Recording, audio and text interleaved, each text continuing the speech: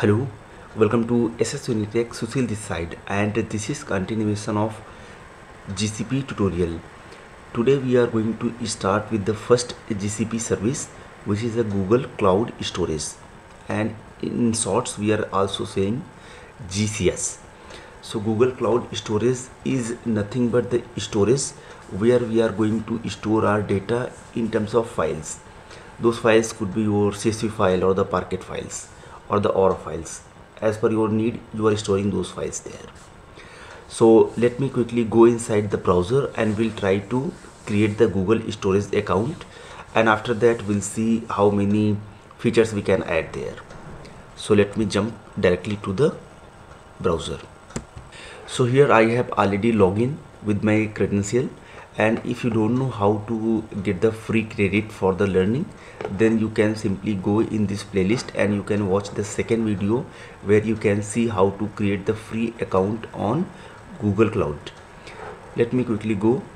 Here you can see the navigation menu in the left top. If you can click on that, then here we should be able to see the Google Cloud Storage that you can see here. If you don't wanna go here, you can simply go and search with the storage. If you are searching with the storage, the first option you can see the cloud storage. Let me click on that. So it is opening your storage window, and inside that you can see the overview, then the bucket, and after that monitoring of those buckets, and then settings. So these options are enabled for us. In the overview, here we have not created any bucket yet, so we are having option for creating the bucket. We can directly jump in any specific path, and we can also see the bucket list if we have already created those. So let me quickly go inside the buckets, and here let me try to create a new bucket. So you can see the option for creating the bucket, and here also we can see the path for go to path. So if you want to jump any path, we can simply go inside that bucket. Let me click on this create, and here the first option we can see the bucket name. So it is saying the PK globally unique. The name that we are going to specify this bucket, that should be globally unique. So I'm going to specify like SSU 001 maybe. So this is not taken yet, so that's why we are not getting any error. If we are going to take only SSU, so this is already taken, and we can see we have to take another name. So let me try to use 001. Now the next option we can see optimize storage for data intensive workloads. So this option we are having for enabling the namespace inside your bucket. So what hierarchical namespace we are going to use here? So we should be having one of the bucket, and after that we can create the multiple folders and subfolders by enabling this option. Now next we can see label. So we can also add the labels. If you are going to filter out based on those labels, we can do that. So let me try to add one label that could be your HR data maybe. So that's why I'm going to add this HR, and here we can see option for continue. So let me click on this continue. Next option is very important. So where we wanna keep our data. So we are having total 3 options. First is the multi-region, second we can see dual region, and third is the single region. So in the multi-region, we have to specify the region on which we wanna keep the data.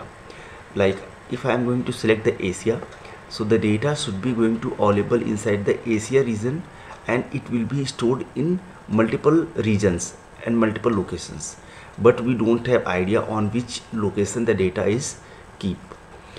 The second option is the dual region. Here we have to specify 2 different regions where the data should be going to store. As we can see, first we have to select the continent, and inside that continent we have to select the region. If you are going to select the Asia specific, then it will be going to store inside the Asia. If you are going to select the America, it should be going to store inside the America. I am going to select the Asia Pacific, and then we are going to select this region. So if I am going to select Mumbai, other options are disabled. We can only go with the Delhi. We can select the Delhi, and we can also see the estimated cost for both. and if I am going to select any another, maybe this one, then other options are disabled, only we can select this option. So according to your needs you can select it. The third option we are having, which is the region. So it will be going to store the data inside a single region. So as I am going with the testing only, so I am going to use this as a single region. So let me try to search somewhere Mumbai, and we can store it there.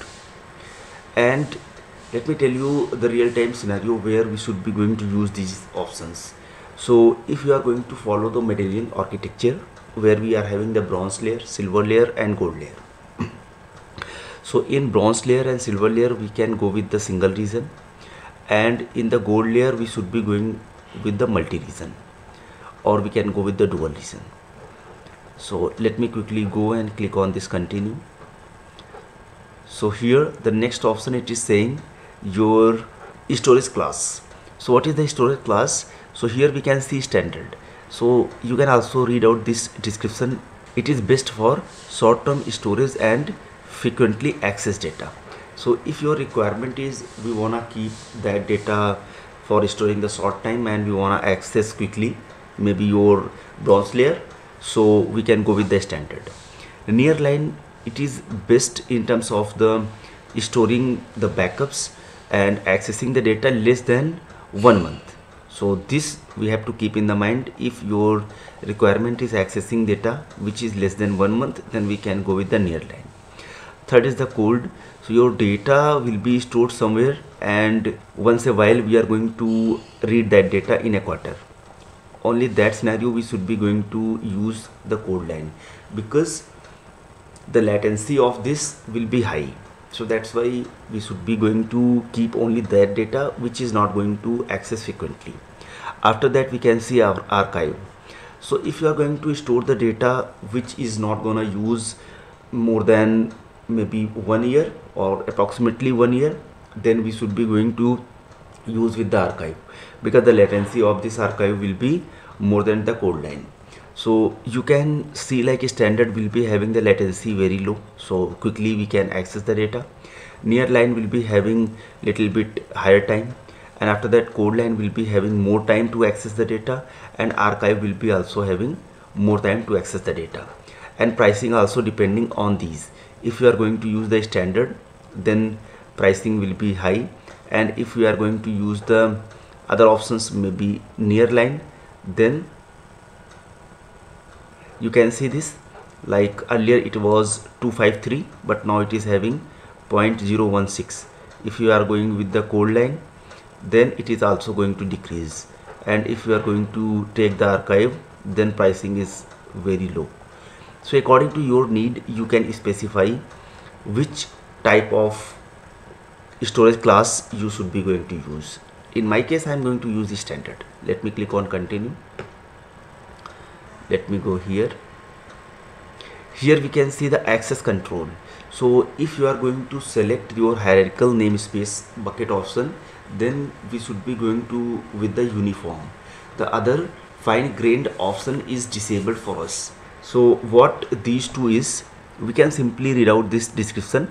So it is ensuring the uniform access all objects inside the bucket by using one bucket level permission. If you are going to provide the permission of the bucket level, so we are going to access all the objects those are available inside that, and this option becomes permanent after 90 days after giving the permission. And inside the fine grained we have to specify the individual object level permission. So you can simply say, if we are having hierarchical namespace option, then we should be going to specify the root level access, and all other inside those objects will be accessible for that user. And in case of the fine grained, we should be going to specify the access for individual folder level. Next option, how we are going to control our objects. So here we are having the data protection and all.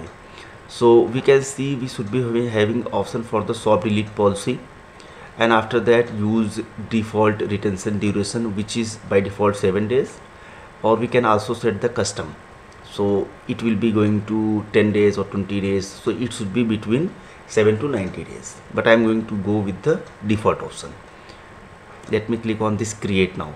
But before that, we can see the data encryption. Let me click here as well, and let me tell you quickly.